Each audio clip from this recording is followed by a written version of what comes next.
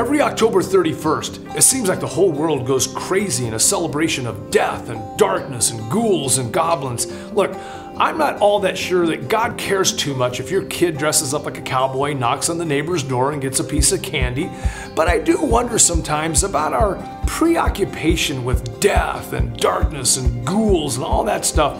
Jesus is light. Listen to what he says about himself in John chapter 8, verse 12. He said, "I am the light of the world, and he who follows me will not walk in darkness, but have the light of life." Paul said in 2 Timothy chapter 1, verse 10, "Now is made manifest by the appearing of our Savior Jesus Christ, who has abolished death and brought life and immortality to light through the gospel." Wouldn't it be great if instead of celebrating death and darkness, that we led the way in a celebration of light and life in the person of our Lord and Savior Jesus Christ? I think that's a great idea. I hope you do too. And that's the truth.